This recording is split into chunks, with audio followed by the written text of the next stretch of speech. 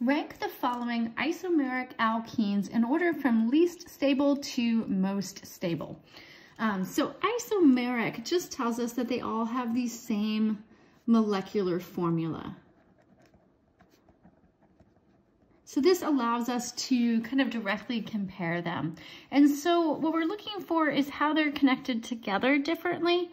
So they do all, as we said, have the same molecular formula. So we see 1, 2, 3, 4, 5, 6. So these are all C6H12. And so you can check that. But so that's what we mean by isomeric.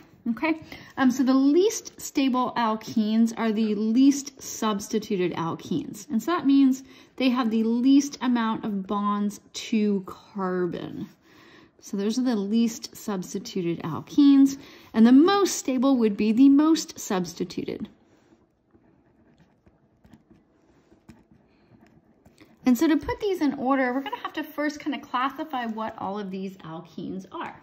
So if we look at the first one, so here are alkene carbons, and we're looking for bonds to carbon, and there's only one.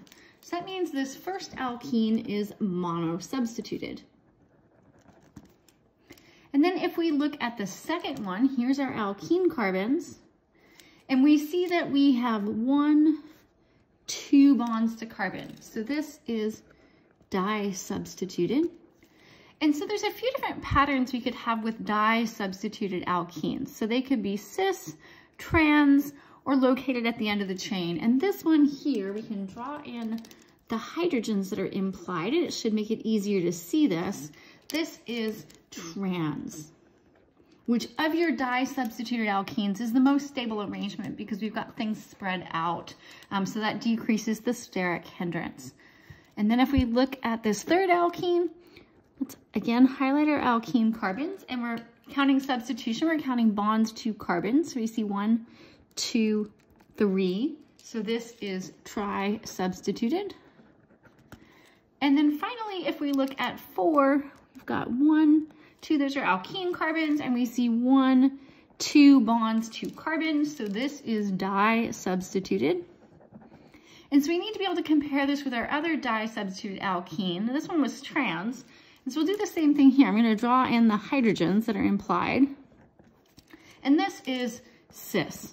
So this is, you've got more steric crowding. These carbon groups are closer to each other. So your cis disubstituted alkene is less stable than your trans. And so we're asked to put these in order from least to most.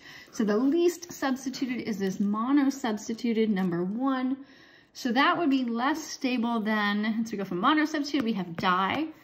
This cis disubstituted is less stable than the trans, so we will put that next.